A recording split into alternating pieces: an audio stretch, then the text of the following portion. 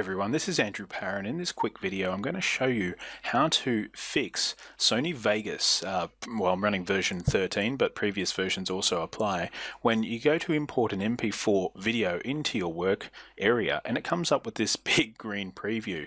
Now you can test the video, the MP4, outside of Vegas and it will run and display perfectly, but in Vegas it comes up with this what I call imitation green screen. Not so cool because you can't actually see what's going on. Now the first thing you need to do to fix this is you have to find out what plugin is rendering this video portion here, because if you press play,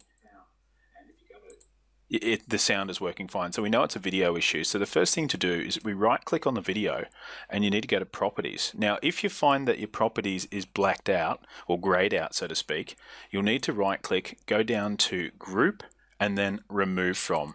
And that's sometimes when the audio and the video are linked, it won't allow the properties button to be selected. So by ungrouping, you can there access that properties on the video. So you click properties, you go to the general tab, and you scroll down the bottom, and it's going to tell you what plugin it's using to render that MP4. So in this case, it's compoundplug.dll, and it's Sony's version of that. Now I'm not quite sure what causes that, but it tells you the actual file location for where that plugin is. So then what you do is you can cancel this video, cancel the window, so to speak, and you need to navigate on your computer to where that particular file location is. So in this case, it's program files, Sony Vegas Pro, and depending on what version, obviously that's going to reflect there. But it's the file IO plugins, and it's the compound plug folder.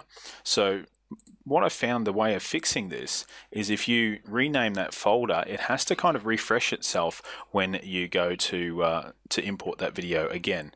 So I'm just going to hit OK, and it's now renamed to that folder.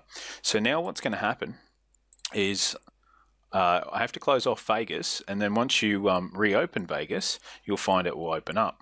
So the first thing you do is close off Vegas. Now I don't want to save the changes. And then you need to open up Vegas again. Give it a couple of seconds, and this is where it's actually processing those plugins on boot up, which is why you have to close it off.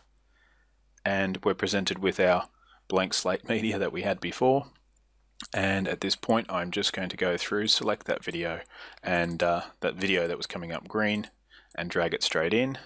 And only this time, when I let go, you'll see that there's no longer the green. Now it shows green up here, but we really don't care about the preview stage at this point. It's this part down here, and if I press play, the video will work fine.